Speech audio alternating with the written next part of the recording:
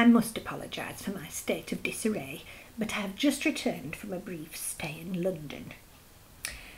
On the way home in the train, as I was wrestling with a plastic-wrapped sandwich from Mark's and the buffet attendant was pouring hot beverages into the lap of the couple seated across from me, I suddenly remembered that I had missed sending a card to my friend on his birthday.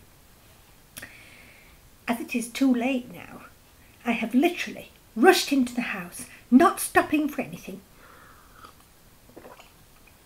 turned on the computer, and here I am to relay my best wishes in person.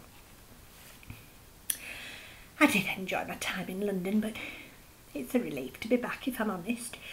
Apparently, when you brush your teeth at night, you are using water which has already been drunk by 79 people earlier in the day.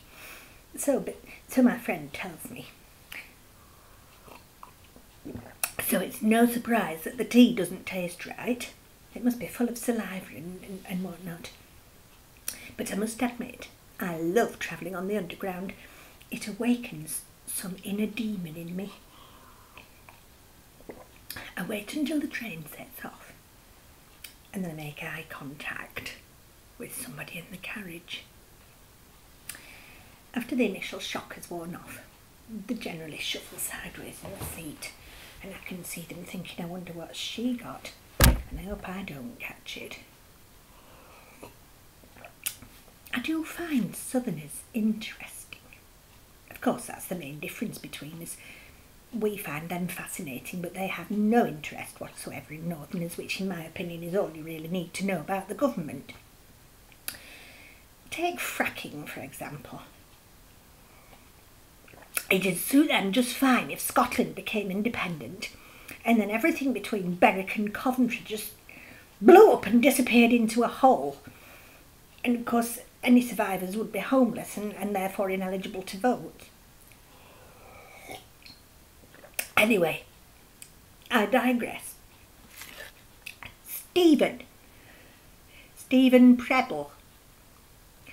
Stephen Preble in Cornwall. This is for you.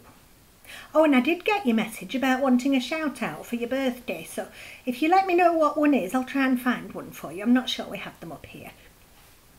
In the meantime, I hope you've had a wonderful day, and don't forget to check out the local B&Bs. Find a good one, ask them if you can check the beds for broken springs.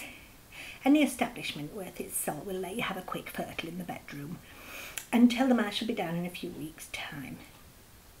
With much love to you, Stephen, and they're wishing you a very happy birthday. This is Edna, signing off. Oh, buggeration!